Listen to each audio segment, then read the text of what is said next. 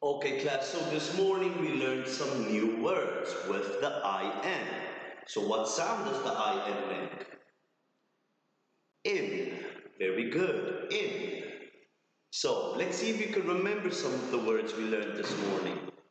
First, what is this part called on a fish? A fin.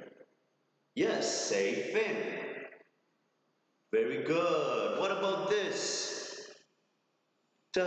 In. In. We have a tin. Very good. Say tin. Ten. What is this?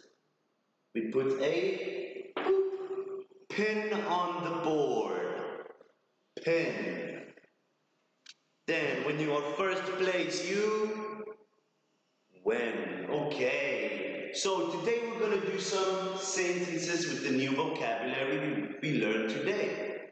So what's going to happen is I'm going to read a sentence, then you are going to repeat after me. So let's try the first one. I win a tin. Very good. Let's do it again. I win a tin. Well done. Let me see if you can read it one more time on your own. Let's see. Very good. I win a tin. Let's try our second sentence. Listen carefully. It is full of pins. One more time. Listen very carefully. It is full of pins.